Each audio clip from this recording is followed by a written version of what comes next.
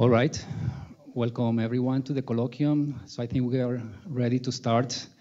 I'm happy to have here today Professor Stefano Carraza, who is, so actually, I guess the most important thing I learned today, and I was surprised, is that he's a true Paulistano.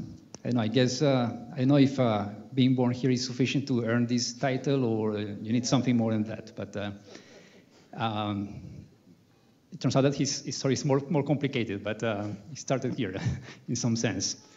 So he's actually, since last year, I think, he's been at the University of Milan. Yeah. And before this, he was a fellow at CERN, and he still keeps a connection with CERN. And so he's going to tell us today about machine learning applied to theoretical high energy physics. Mm-hmm. Okay. Yeah, so thank you, Eduardo, for the presentation. And today I have prepared this talk about machine learning applied to high energy physics. At the University of Milan, we have this project which is called N3PDF. And the aim of this project is to combine machine learning with physics. So try to find all the possible methods that can be imported from this set of tools into particle physics, in particular theoretical high energy physics. Yeah, so preparing this talk is a little bit complicated, in particular if you are theoretical physicists, because you have to motivate. You know, what is machine learning? Why we are talking about machine learning? So why talk about machine learning? Well, today we have essentially machine learning everywhere, in particular in experimental physics and also in many applications in the real world. Machine learning is a set of algorithms that are used for building models in science. And you see a lot of interest from the experimental and theoretical community. For example, if you look at CERN, we have conferences, we have workshops, working groups, grants based on that. So trying to boost our field using these machine learning techniques. The second question is, when apply machine learning in theoretical physics? Because by definition, we try as theoretical physicists to have models where the interpretability are very high. So we understand what's going on in our project. And we don't like to have black boxes. But there are a couple of examples where machine learning is really relevant. For example, in situations where there is an ambiguous choice, so you don't know what to do, so you have to check what's the best solution for your system, or in situations where there is a lack of information. So I don't know how to complete this information, so I don't have a perturbative calculation, or I don't have some theoretical argument to make a choice. So then I can try and apply machine learning. Okay? So these are the main two situations where machine learning is fully motivated. So for this talk, I have divided into two parts. I will start talking about machine learning. I will give you a homogeneous, let's say, introduction to machine learning, so you understand what we are talking about, what are the main difficulties. And then I will go for a second part where examples in theoretical physics and in particular in HEP-TH, successful applications where machine learning is really a game changer. Okay? Please, if you have questions, just interrupt me during the talk. So, artificial intelligence. Many people talk about artificial intelligence, but in practice, AI started in the 50s with some theoretical experiments, like the Turing machine, so a machine which was able to write text and try to fake the behavior of a human discriminator. And then from the 50s to the 80s, we had a lot of papers trying to explain how to code a machine in order to be, let's say, intelligent. From the 80s, we crossed the border and we changed the name of these computer science tools into machine learning, because now we have extremely interesting computers. So you have computers that can make calculations where you can program, and so things are getting more and more popular. And one of the main examples is the IBM Deep Blue, which plays chess. Was one of the first great results of machine learning. And finally, in these last 10 years, we have the famous deep learning period. And in the deep learning, models get bigger and bigger, and you have systems to learn more and more complex systems. Okay? So when someone tells you AI, I say my product has an AI, they can really mean something that contains information from the 50s to ours today. So machine learning is used in many fields today. So for example, natural language processing, computer vision, speech, planning, robotics.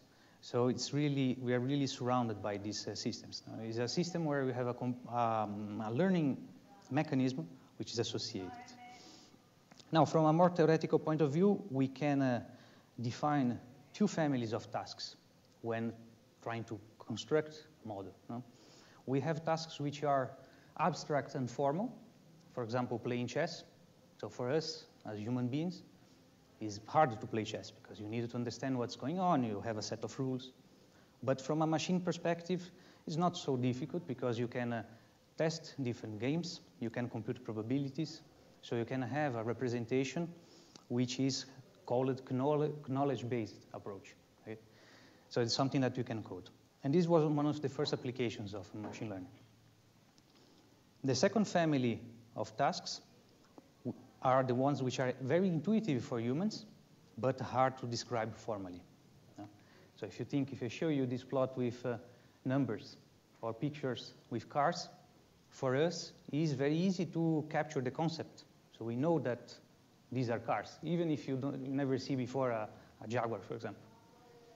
While for a machine, this is very hard. So people in the computer science community, they start thinking, well, how can we solve this issue? How can we capture the concept? And one of the solutions proposed in the 80s, 90s, was to propagate the knowledge-based approach, apply some human supervision, and hard-code logical inference rules. So just try the brute force knowledge-based approach, plug more information in, and hope that this would work. But unfortunately, we had a lot of lacks in terms of representations. It was very, very difficult to do it. So the solution was really to forget about the knowledge-based approach and program a system in such a way that a model is automatically learned from data or from the information that you'd like to learn. And this takes the name of machine learning. Okay, so now moving to machine learning more specifically. We have two definitions. The most formal definition is from the 1998. We call machine learning a computer program that learns from an experience that we call E with respect to some task by looking at a performance measure. So you have something that will try to push down the performance, to increase the quality of your model, by looking at the information that you feed in, so the experiment E. Okay. By doing that, we have many daily life applications. For example, you can think about medicine. So you have, for example, lesions alert in nature a couple of years ago. So people can detect lesions for applications in medicine. We have database mining. We have, for example, the search engines, spam filters, everything that we use in our daily life. We have also applications concerning intuitive tasks for humans, like autonomous driving, natural language processing, game playing. For example, here you have a paper from Nature talking about the deep Q networks. We have, finally, also applications involving human learning. For example, try to capture concepts, try to apply product recommendations. So all that is probably, today, if you look around, we are surrounded by that, by products from Google, from Apple, from all these big guys. Now, from our point of view, we have also a lot of applications in physics, in particular in high-energy physics. The most famous ones are in the experimental field. We have, for example, signal and background detection by using decision trees, artificial neural networks, support vector machines. We have techniques for jet discrimination, where we use deep learning. Yes? Question about yes. The definition of learning. The one where you had... Yeah. Is this supervised tell the computer if you did it correctly, or does it just improve with experience? It just receives the data and somehow you learn? Yeah. I will talk about that. There are three families: the supervised, unsupervised, and reinforced. No? This definition was at the time of supervised. No? So you use the performance by comparing the true with the model prediction. Yeah. But you go in the next slide. I'll go through that. Yeah, so in experimental physics, we'll have a lot of applications, and these applications are very important because they boost the speed and the quality of our predictions. So if you think about the Higgs discovery, here you have machine learning. If you think about the discrimination between a jet from a gluon or a quark, again, we have convolutional neural networks. If you think about the detector simulation, we can use generative models. So there are a lot of progress. But it's also true for theoretical physics. Even if we are not so popular as the experimentalists, we have applications of supervised learning and supervised learning. And you talk about some of these examples in the second part. Okay. So just to complete the panorama of machine learning applications, it's true, we have at least three main concepts or ways to apply machine learning. The first one is the supervised learning. So we can do a regression or a classification. It's a system where I have a supervisor. The supervisor trains a model and then compares the model predictions to some input data set or to the desired output. Okay. So in this case, for example, if I have this plot with two families of points, I would like to reproduce the cluster location, but I know the answer. So I'd like to train a model that is able to generate clusters based on my desired output. And this is very common, so we do, for example, even if you think about a linear regression, we are in this context. The second family of algorithms is the unsupervised learning. So in this system, we don't know what is the truth, so we don't know what we are doing in particular, so we have to discover using these techniques. And for example, I can give you the same situation as before, but now I don't have any more the crosses and the dots, so I have dots everywhere. But I, for example, can ask how many clusters or how many features are inside of this data. How can I create a catalog of features? And this is what we do with unsupervised learning. So we do clustering, dimensionality reduction.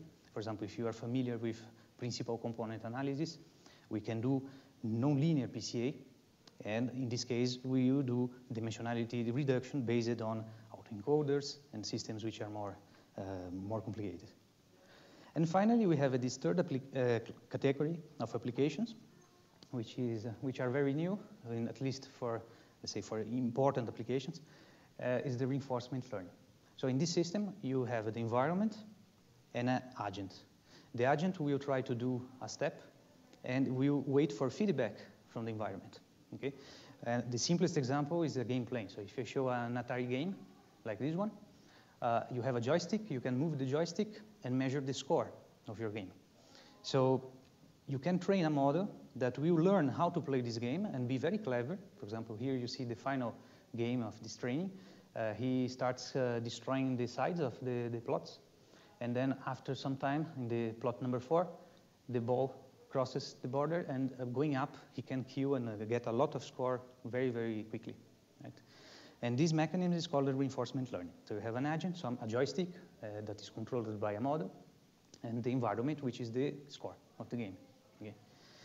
So it's very useful for real-time decision, for when you need to learn some underlying mechanism which requires feedback from previous operations. So when you have an episode of changes with correlations. Yeah, but obviously these are only 3. In practice, we have many, many applications of machine learning. We are talking about more than 60 algorithms today, and it can be applied to many different problems. Okay. Okay. Now, let's just go one step further and talk about the models and metrics and what are the issues of doing or using these techniques. When we implement a machine learning algorithm, usually you follow this workflow. We have data, we have a model, we have a cost function, an optimizer, and you put all these things together into a training. After the training, we can generate a best model. So you have the final model that we would like to use for inference, to check its performance. Simple example, linear regression. This is already an example of building a model, training on data.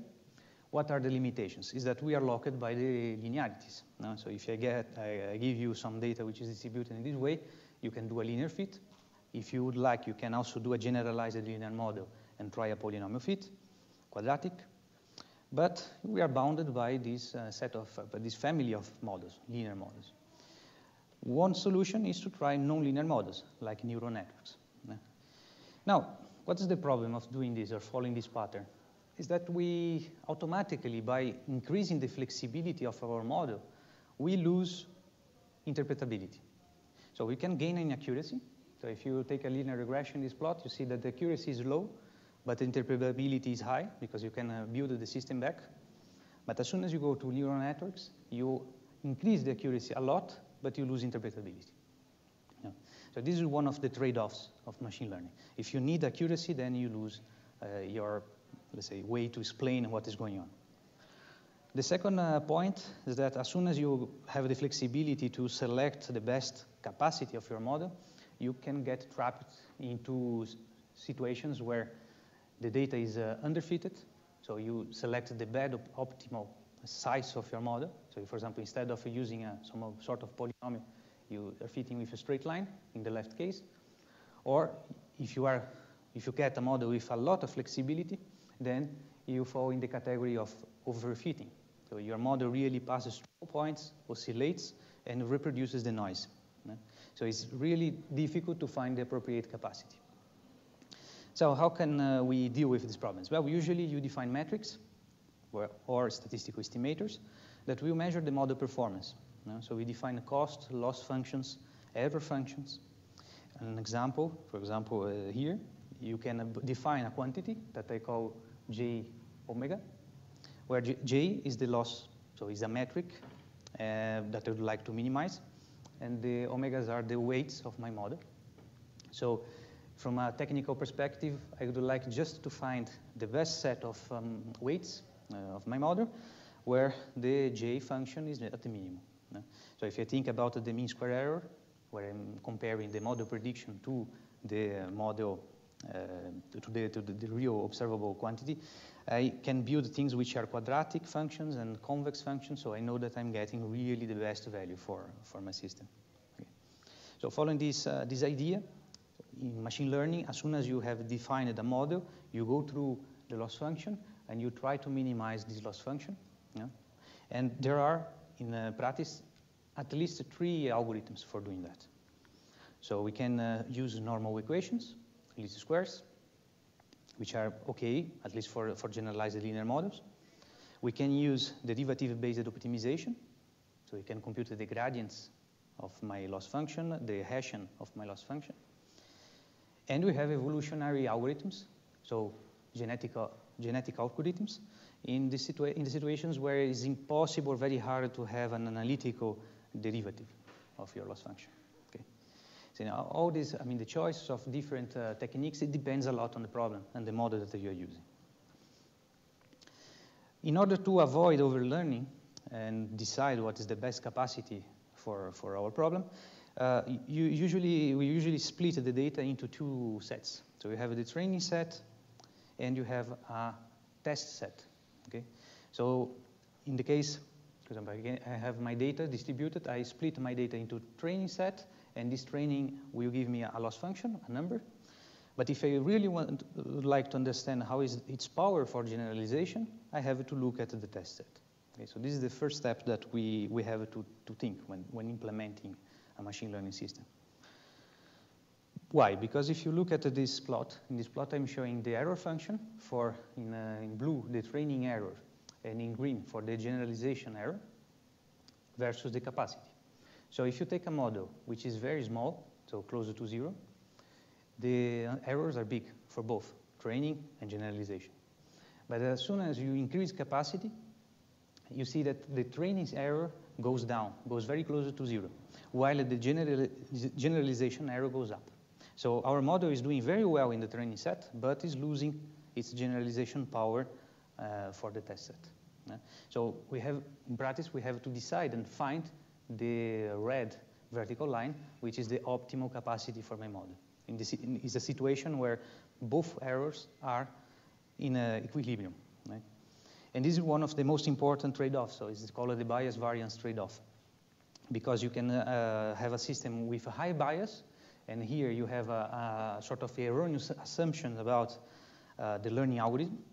So you are merely making a mistake in deciding the capacity. And you have the opposite situation, which is dominated by the high variance you see a large capacity. And in this situation, you get overfitting.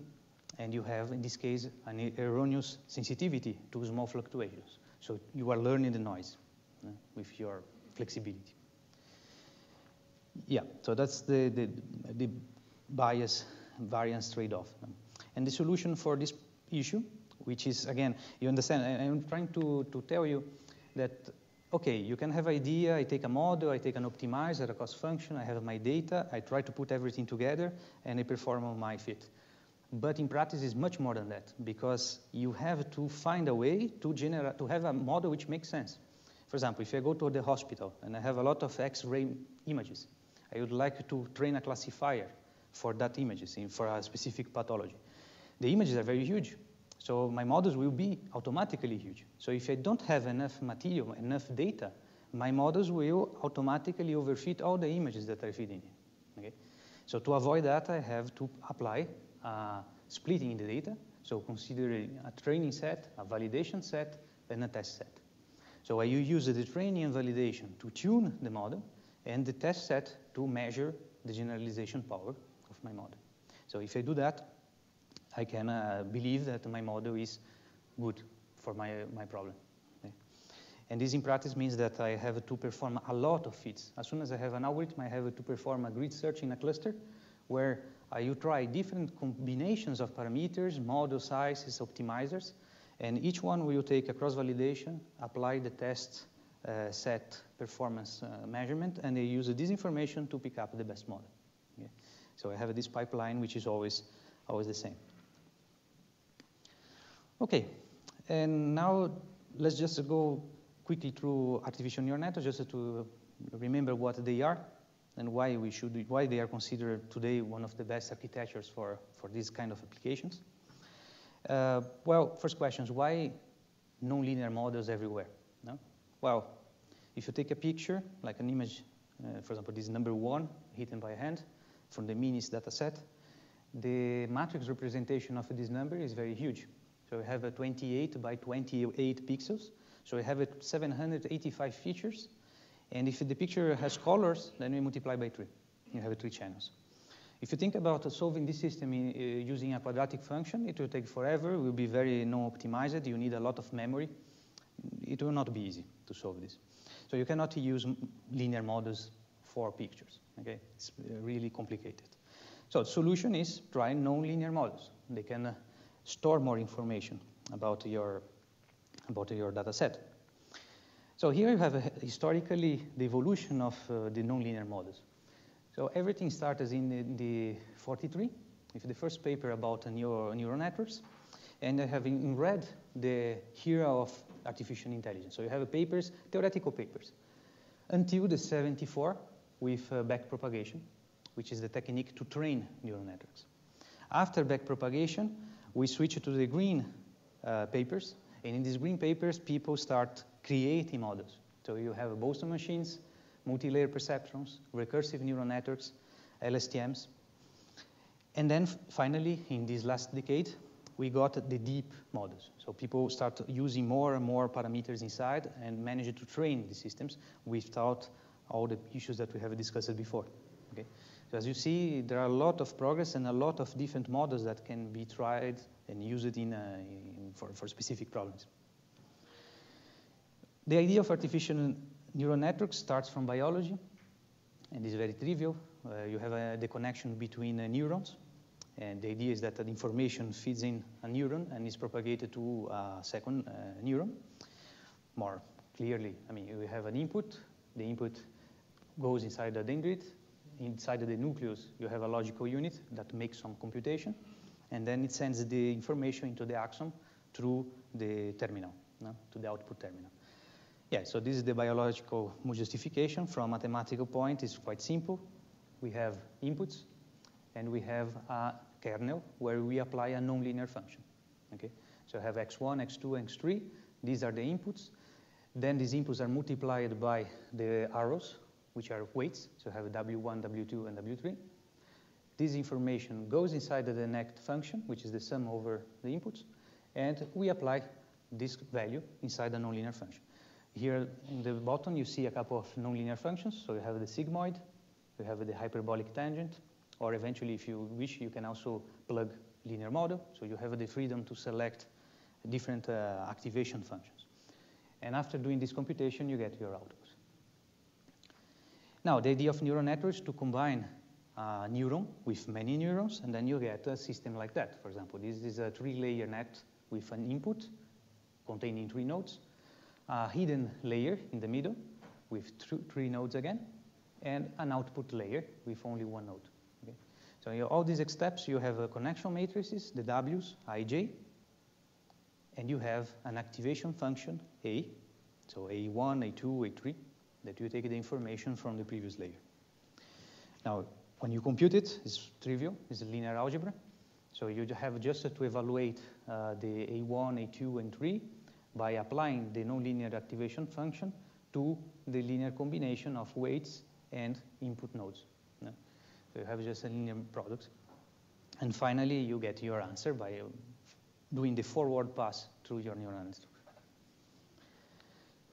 Yes?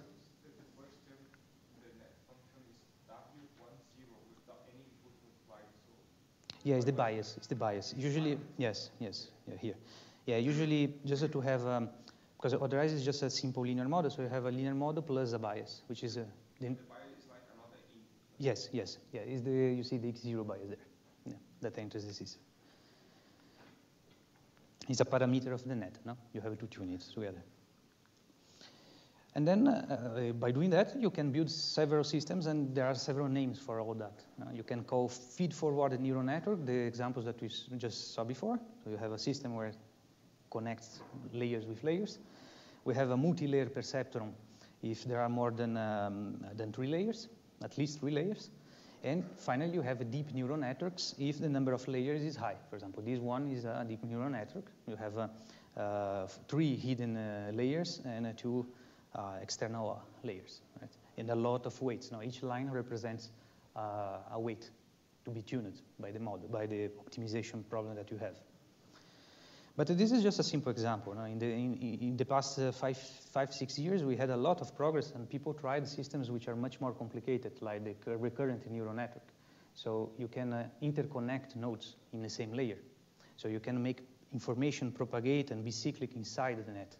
So you can reuse information. If there are correlations, or if there are, for example, time dependency, these systems are very, very important and robust because they can reuse information. So recurrenters are one of the examples. We have a convolutional neural networks, so nets which are specialized in taking data that usually comes into the picture format and applying scaling, simplifying. So you see, here you have a convolutional neural network with several layers, but at the end of this pipeline, I have just 2 nodes. No? So for example, saying it's a classification, is it a robot or not, true or false. What all these layers are doing is just a filtering process. So they try to understand what is going on in the image and simplify the output until arriving to the fully connected, the last layer, and give you an answer. Right? So it's a sort of a filtering mechanism. And finally, we have GANs, which are generative adversarial networks, are systems where you have 2 nets. One is a discriminator. So for example, if I send these images, handwritten images, I try to understand if these images are real or fake. So I have a neural network in red, which makes a discriminator, and tell me if it's real or fake. And at the same time, I train another neural network to generate fake images. Okay? So I'm trying to make the discriminator very bad. So I try to make something that is able to generate very realistic images in order to destroy the discriminator accuracy. And these models are quite important, in particular for experimental physics, because we can generate artificial events in particle collisions by training a generator. You can create sampling by using a generator. So, and so on and so forth. Yeah. With this training procedure, what is done with the neural network itself? Mm-hmm. So which weights you choose to vary in order to... Yeah. It depends on the optimizer, but usually what you do is that you try to move all possible weights. Mm-hmm. In one pass, you can move many weights at the same time. Okay. Depends if you, for example, decided to go for a genetic optimizer, then you can select a subset of weights, or you can tune it in a proper way. If you use a stochastic gradient descent, then you move all parameters together, right, with different speeds. But I mean, the speed and all that will be automatically determined by the optimizer. Yeah, and then you have a long list of other applications like a recursive, long, short-term memory nets, I mean, and boson machines. So really, we have a zoology of nets, which depends a lot on the problem, specific problem that you are looking for. Okay, now we go for the second part of the talk, applications in physics. And one of the most interesting applications that I have today is parton distribution functions in high-energy physics. But going here, I decided to show you how can we build a model from theoretical physics. So far, I have explained what computer science guys they did in order to create models that we use. Now I'm trying to do the opposite. I try to take a physical system and convert this physical system into a trainable model. And why I did it? Because, one of the problems that usually we have is probability density estimation, high dimension probability density estimation, PDF sampling. So how can we sample from that? Many times you'd like to have probability functions which are normalized by definition. So you don't want to integrate it or find a normalization for that. And the third point is that I would like to have a very flexible systems without few parameters. So this is my idea, the idea that we started this project. And going always from physics to machine learning models. So one possible way to think about, to solve this issue is to consider boson models. So we have a boson machine here. It's a specific neural network architecture which contains just two layers. An input layer in blue. So in the blue you have the information which enters the model. And in yellow you have the hidden layer. So the hidden layer is just, let's say, a logic system for this network. And you have the W's and the connections between all of them. So this is called a visible sector. The yellow one is the hidden sector. The nodes, usually they take binary valued states. This is following the paper from Hilton in 1986. And you have the connection matrices, so the objects that hold the parameters of my boson machine are called Q, W, and T. People call boson machine if T and Q and all the other parameters are different from 0. So this is the general boson machine. But it's very hard to train the system, so people decided to go through restricted boson machines, which has a particular case where the connections T and Q, so the self-connections in the visible and in the hidden unit are 0. So you don't have interconnections. So you have just the W matrix. Okay, why this system is interesting for physics?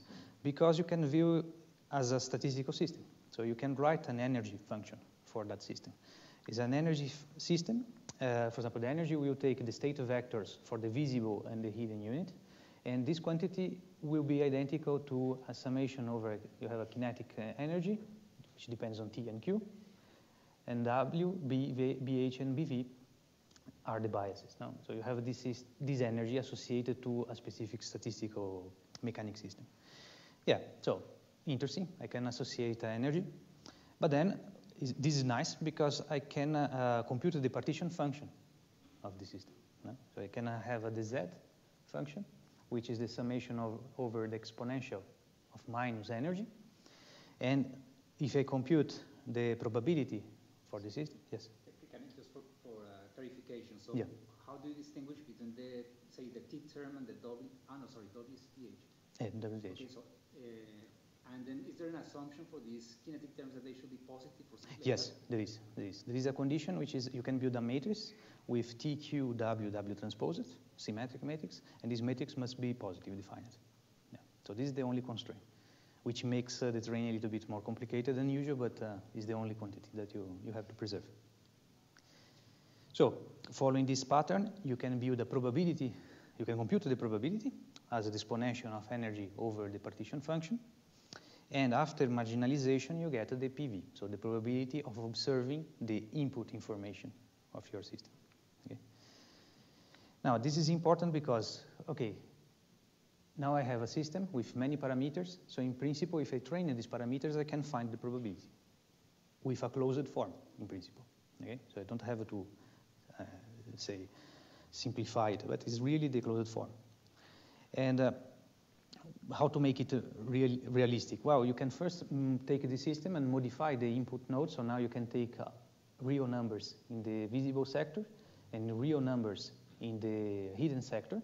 And if you do that, the PV function will be just a multivariate Gaussian. Okay? Now, I don't want to use a multivariate Gaussian because it's much easier to use just them. I don't need all this complication to make it happen. But if I decided to change the domain of the hidden units to Z, so if I apply a quantization of the Z unit, then something happens and I get this formula for the PV. What I have here, I have a normalization coefficient, this is square root. I have a multi-Gaussian, and I have the ratio of the Riemann theta functions. Okay? Now, try to understand better what is this. So I have a Gaussian, which is a damping factor, and a ratio between two Riemann theta functions. Now, the Riemann theta functions, if you are, string theories, or if you remember the heat equations and all this part of physics, is a function very famous where you do the summation over Z by applying the exponential of this dot product. And it has a lot of nice properties like periodicity, modular invariance.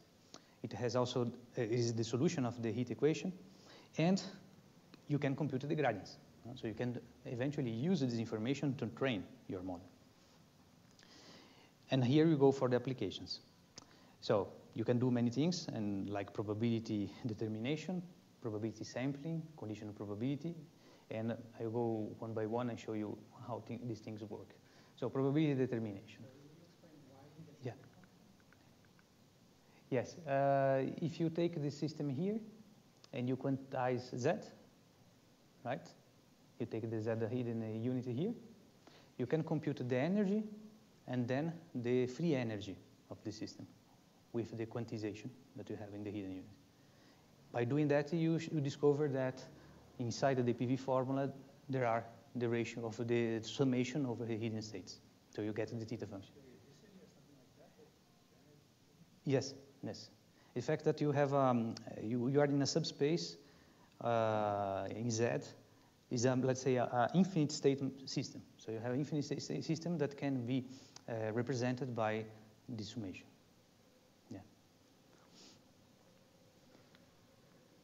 Now, applications. If you just take the previous formula of PV and you try to plot it for a couple of parameters, you see how powerful it is, at least in one dimension, just to make more clear, specific. It can take shapes which are very close to Gaussian, but very far from Gaussian. Okay? And with a very few number of parameters.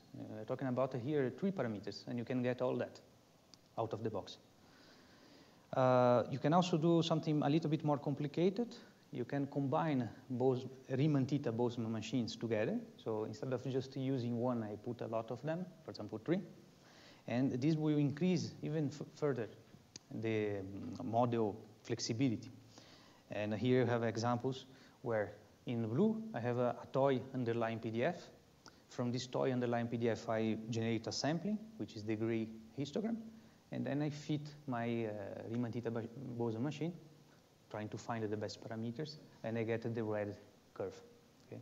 So you see from a Cauchy distribution, gamma distribution, plateau, and also in some examples in 2 dimensions, with a very small number of parameters, which are quoted in the bottom, I can get really well regions like heavy tails, also the behavior of the peak and the shifts. Yeah.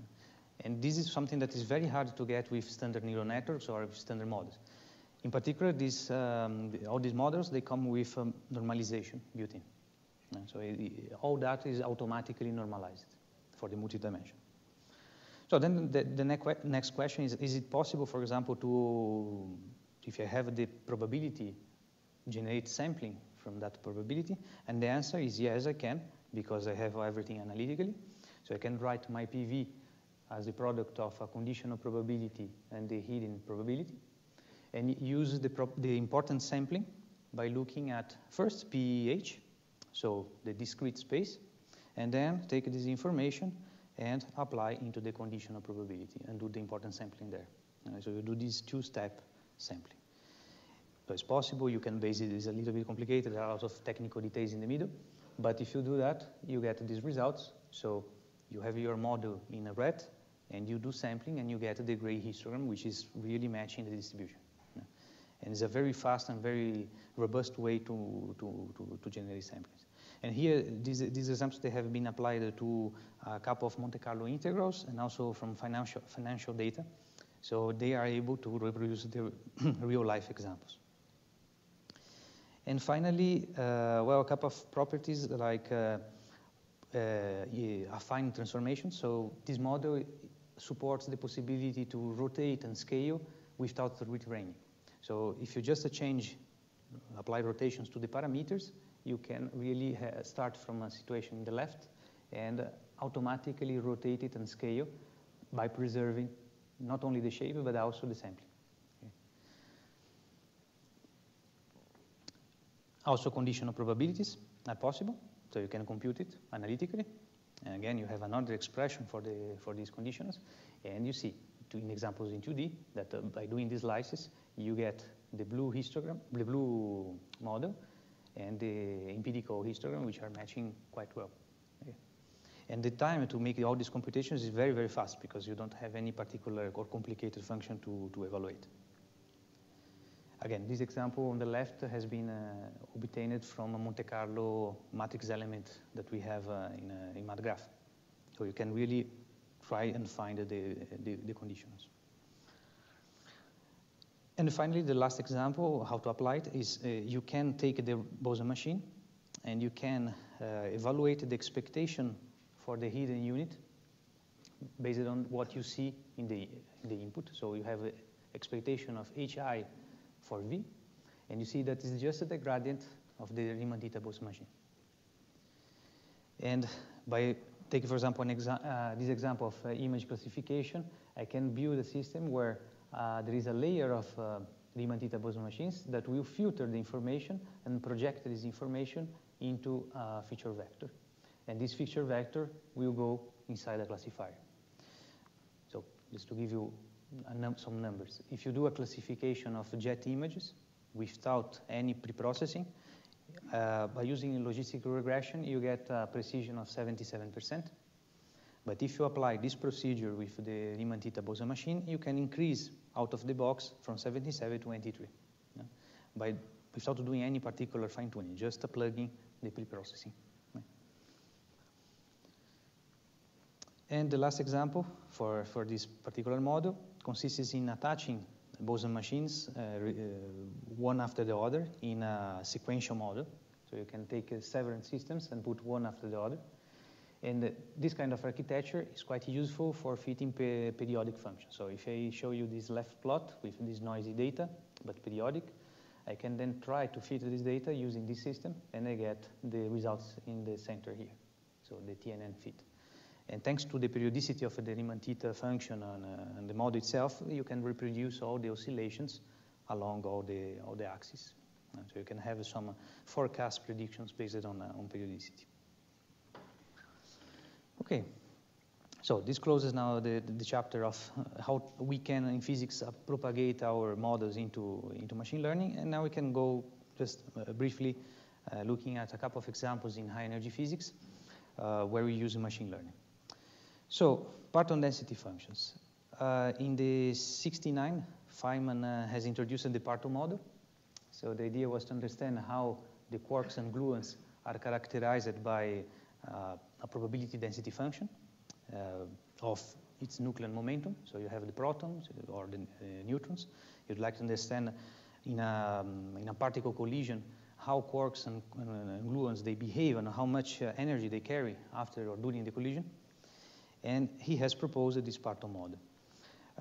The Parton model, the idea behind is that you take a lepton, you send the lepton into a hadron, and the interaction between the photon and the parton, which is a quark gluon, will tell you what's the fraction of energy momentum that they are carrying on.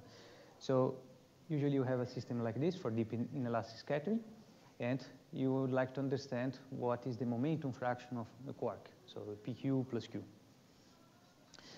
We define X as the momentum fraction fixed by the final state kinematics. So it's how much of the proton initial energy is in your parton. And usually you see that all cross sections that we compute in our predictions, they require a PDF. So you need a PDF to make this calculation. Then after the contribution of many people that you see on the left, the Parton model was improved, and thanks to the perturbative expansions. And the Parton model is considered as sort of a first-order approximation to the real QCD or perturbative expansion. And there are some features which PDFs are not calculable, so I cannot compute them from basic principles. There is a factorization theorem that can guarantees the possibility to compute any kind of, at least hadronic processes by using PDFs, where I multiply, I do the convolution between the hard cross-section, like the Feynman diagrams, with the Parton distribution function. And everything was proved through OPE, so operated product expansion, using the Wilson expansions. Okay. So if you look at LHC, we have a Drellian, so a collision between two protons, and then you have an interaction of quarks and gluons inside these protons. But you have also the possibility to look at a deep inelastic scattering on the right. And again, in both cases, you use PDFs and you use the factorization theory. Okay. Now, the main problem is that as you cannot compute PDFs, you have to extract PDFs by comparing our theoretical computations with data. Why this is necessary? Because if you think like some years ago with the Higgs discovery, in order to make the yellow and green band, you need PDFs. You need precise PDFs. You know, accuracy of these quantities are really relevant, because otherwise you don't know where your predictions will be in the graph. So you need this scaling to tune and have the predictions. So it's absolutely necessary for signal background detection. But if you, for example, open the CERN yellow report from 2016, you see that for many Higgs production channels, the PDF uncertainty, so these plots are showing for different channels, the total percentage of uncertainty. And you see that in blue, the PDF plus alpha strong uncertainty is large for many channels. Okay? And in many cases, it's also larger than the scale uncertainty, which are the two big uncertainties that we have in our computations. So finding the best set of PDFs is important, but it's also important to reduce uncertainties and have a very good estimate of uncertainties. If you look at the past, what happened historically, everything started in the 84, and PDFs, the shape of PDFs were something like what you see on the left plot. So just the central values, very naive models based on few data points, in particular from the D0 experiment. Then if you plot on the right side the gluon PDF for different years, so you have a 94, 99, and 2000, you see how all these curves, they change. So you have a completely different solutions based on the year on the data set. Yeah. So it's it's a very complicated thing. So you don't know what is the best solution. No? They change a lot. So what you can do? How can you improve that? Well, you can try to find a methodology. You can try to use, for example, machine learning to improve the situation. And this is the state of the art that we have today, where you see all the flavors at the two different scales, at the LHC scale on the left and at the future CC, so FCC on the right. And these PDFs are now for many flavors, and they have uncertainty bands on it. So you can estimate the uncertainty. And this is what we call today, so this is set of PDF is called NN PDF, so neural network PDFs. And this project started 10 years ago, trying to use machine learning to estimate PDFs in order to get predictions which make sense. From just a very simple machine learning point of view and also physics, in case of Drellian, we are computing our observable, sigma x, as the convolution between a hard cross-section, sigma hat, multiplied by PDF twice. So I have a PDF FA and FB for two different flavors in terms of x and the energy. So from an optimization point of view, we would like to discover what is the shape of f after this convolution. And we can use all available data, because thanks to the factorization theorem, we can use really everything that was measured before. So we have a 5,000 data points from many experiments, from LHC, from LAP, from the previous ones. And this covers almost everything that we have. Yeah. So are you not using the already Paris evolution equation? Yes, yes, we are. Yeah. You still are, right? Yes, yes, yes, absolutely. So just fitting the initial value. Mm-hmm, mm-hmm. Then you run the already. Absolutely, yes, yes, yes. Yeah, this simplifies a lot, because otherwise we have this double dependency in X and Q, and it will be much more complicated. Yeah. Moreover, just a comment about the data. Yes, we have 5,000 points, but data have been collected in the last 30 years, so it's quite possible to find the data inconsistencies. So you have to fight with that. So you have to press select and understand if the data makes sense, or if there are bugs, or if there are lack of information. In this approach, what we do, we would like to at least solve two issues. The first is deciding the shape of the PDFs. No? You can use a polynomial, you could use a model, a simple model, but we decided to go for a neural network because it's in some sense bias-free, so you don't make any assumption about the model. And the second difficulty is how to estimate uncertainties, because you can make a fit to the central values of all these data points, but you don't have an uncertainty estimate. So for that, we have developed a Monte Carlo artificial replica generator. So you take the data points, and you create replicas of these data points. And for each replica, you perform a fit. At the end of the day, you have several replicas, and averaging these replicas, you can compute the uncertainty. And we'll show you this in the next slides. So the data. This is the data that you have as a function of x and q squared. So you see that we cover the x domain from close to 10 to the minus 5 to 1, and the q squared domain goes from very few GVs to very high GV. So you have DIS experiments on the bottom and LHC experiments on the top. And thanks to DGLUP, we can solve and fit everything at initial scale. In overall, we can consider 7 physical processes from 14 experiments that have been collected in these 30 years. So what do you mean by data being leading order? Yeah. No, the problem is that for the quality, the theory, based on the theory that you use, if you use it next to leading or next to next, you sometimes have to drop data. For example, jets. If you take the jets at a next to leading order, the predictions are available, so you can make it. So you can use all the available data. But at a next to next leading order, last year they published finally a Monte Carlo that is able to do it. But for example, for this release, it was not possible, so you have to drop this data out. And then you reduce the size. So we are bounded by, let's say, the capacity of the community in generating Monte Carlos that covers all the perturbative orders, and they have the data. So there's a sort of fight between these two. Also, the evolution equations, the kernels have to be computed. Yes. They are fine, so we can do up to next cube leading order for DGLUP. So DGLUP is not a problem at all. It's fine. The problem is that you need Monte Carlo predictions for all these processes, and the community is still developing. For example, if you do WZ, fine, you have jets now you have, but there is still systems or particular observables where you don't have predictions, and you have to drop. Well, obviously, today doing a leading order fit makes no sense because, well, nobody will use it, but let's say the state of the art is a full next to leading order fit. Yeah, so now we go through the DGLUP just to explain at this point.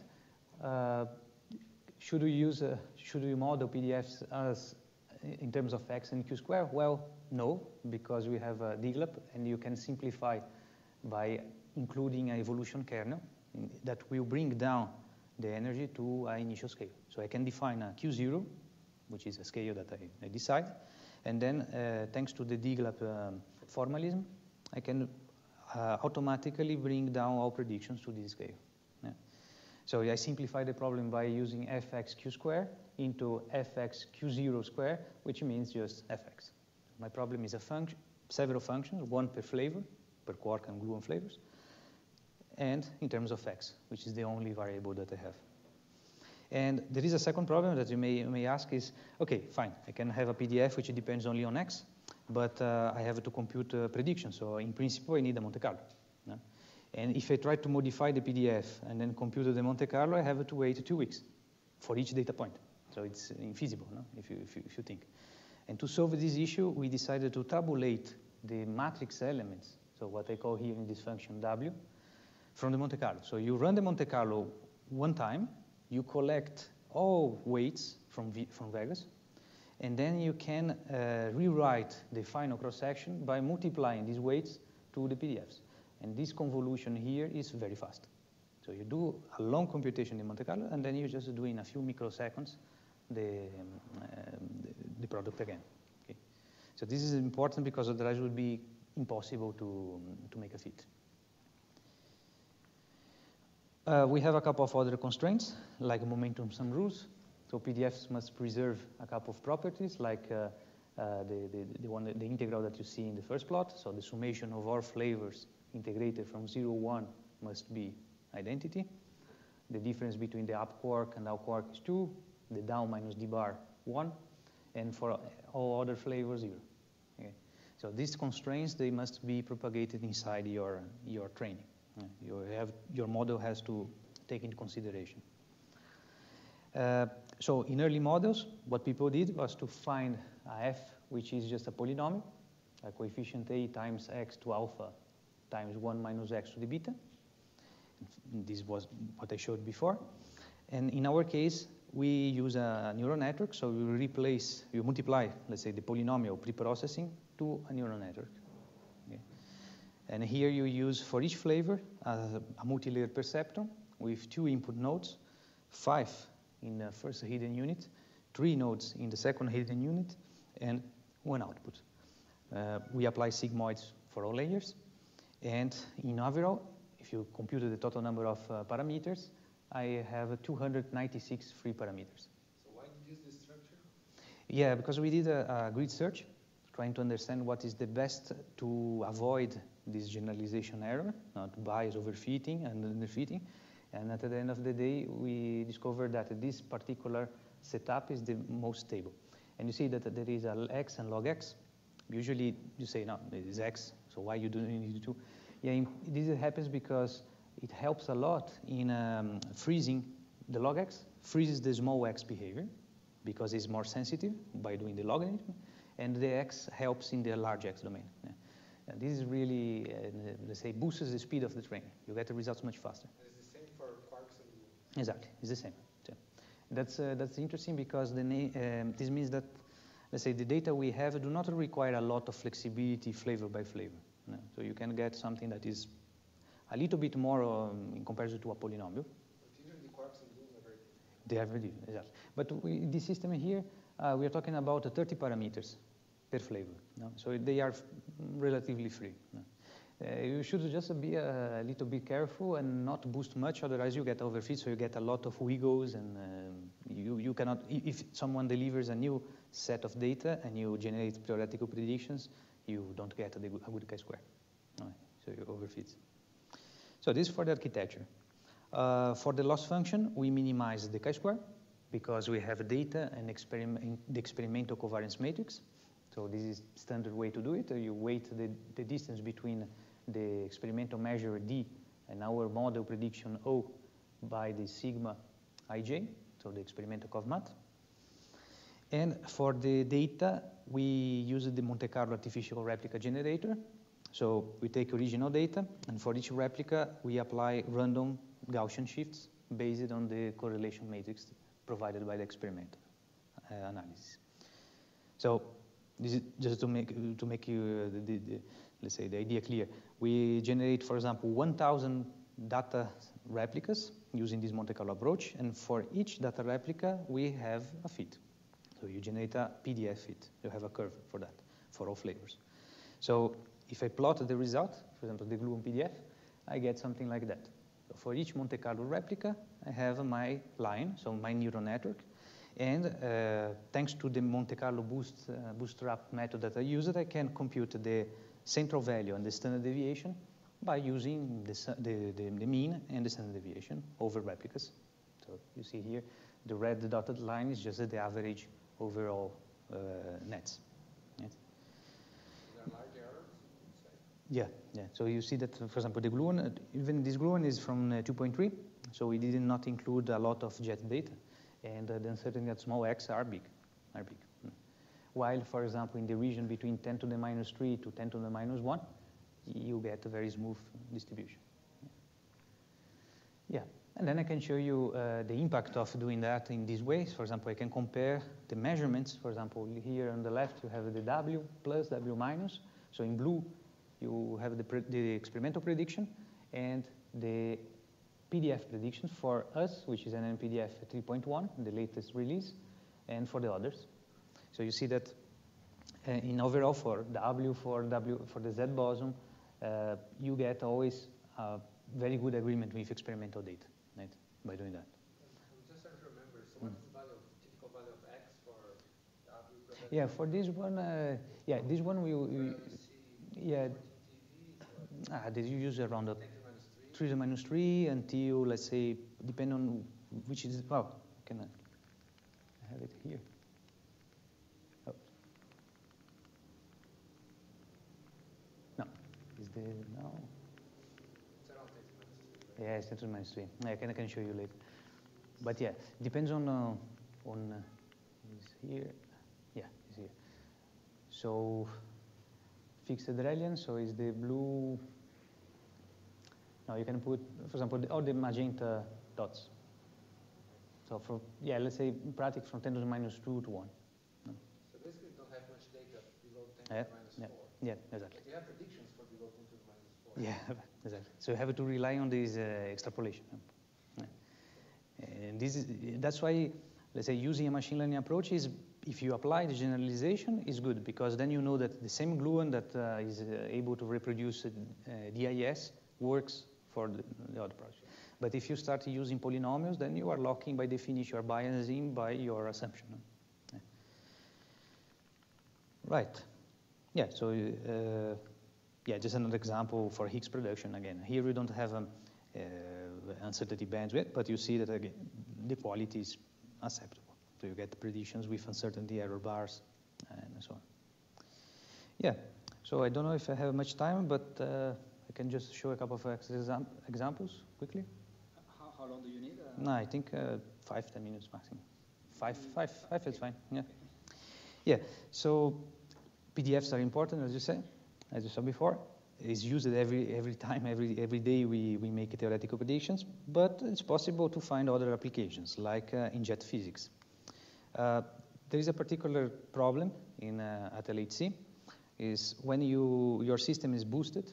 So it means that the PT of your particle, of your jet, is too large in comparison to its mass. You get a jet, and usually you don't see the two jets, the dijet distribution. As they are very boosted, you get one single jet in one direction. And then when this happens, is the situation on the right, you don't know if it's a quark or gluon jet or a WZ or Higgs jet. It's ambiguous. No? You don't know how to do it. So what people in the theory does is they apply a grooming algorithm to take the tree of your jet and drop the branches by selecting, for example, soft branches or branches with a wide angle.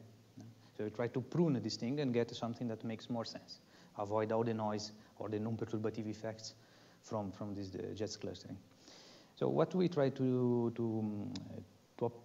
modify or to implement is a method where you use a reinforcement learning, so the video game procedure, to learn how to do these cuts. So if you receive this tree of events, of a jet event, you see in red the branches that have to be cutted in order to obtain a good jet. So understand if the jet is from a W or Higgs or whatever.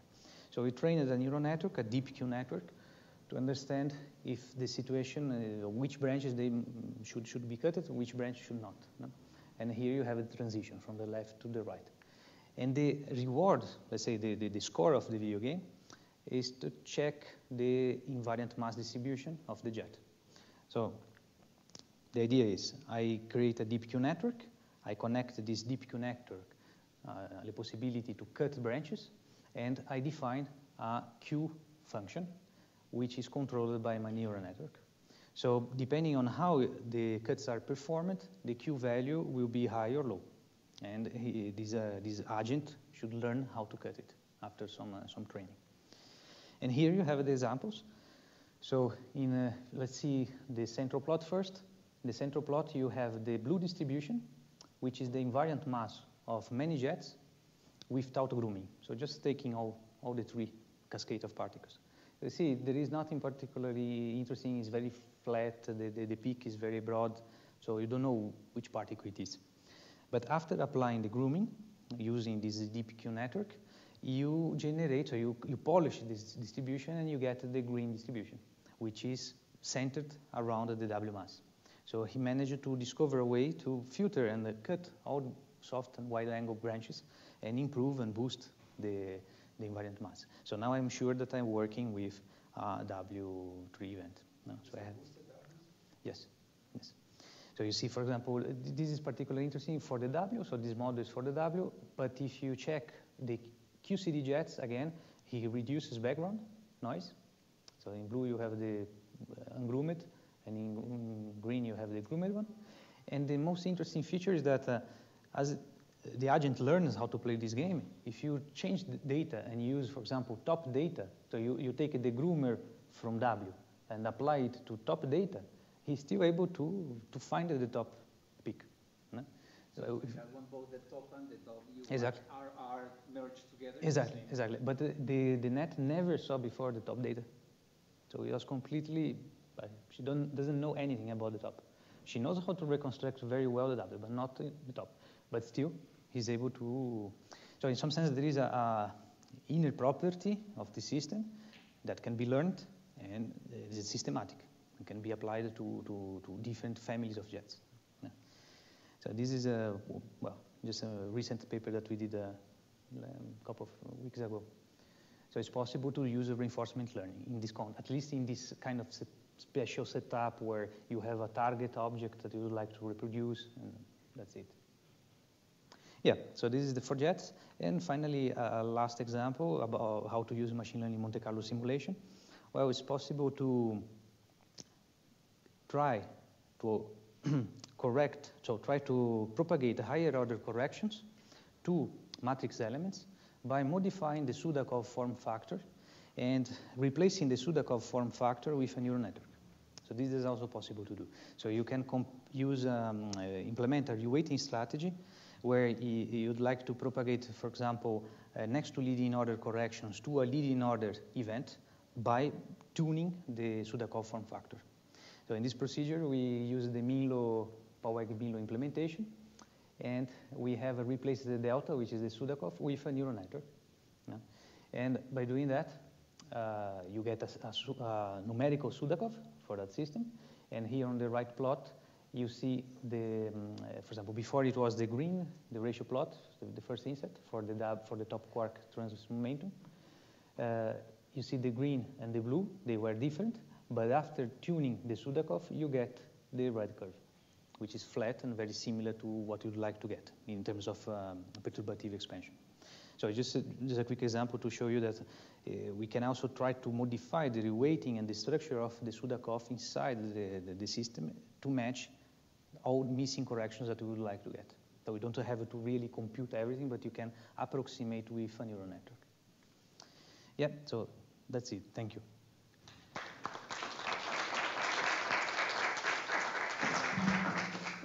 Thank you, Stefano. Do you have any questions? Are there any other methods that you can, I assume not everybody's doing machine learning. Is there some other method you can compare with? You mean in this field or in? For example, this particle physics application. Yeah. For example, we are doing now a couple of, we're trying to use generative models for example, Monte Carlo integration, which is something that would improve a lot the times that you have to wait when doing simulation. And also, for example, in PDFs, we are trying deep models, try to improve what I have shown so far with systems which are more robust, more faster to train. And, I'm asking a different question. I'm asking yes. is, are there groups that aren't doing machine learning yet yeah. are producing comparable results? Yeah, they're trying. But this situation, but we're at the beginning. Yes. For PDF, there are different groups that... Yeah, but nobody uses machine learning, for that. The only one using machine I understand, but it would be nice to compare the results to see. Yeah. Are they comparable? Yeah. Well, yeah, I didn't want to talk much about, but for example, here you have all the competitors. Yeah. You see that we win almost all the, in comparison to the real data, we win. And you have also smaller uncertainties. That's okay. Yeah.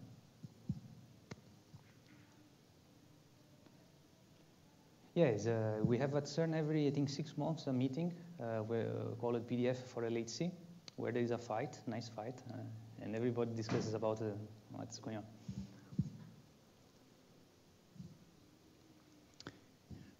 Any more questions?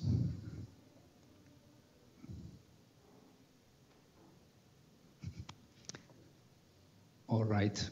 Okay, so I think we can thank Stefano, and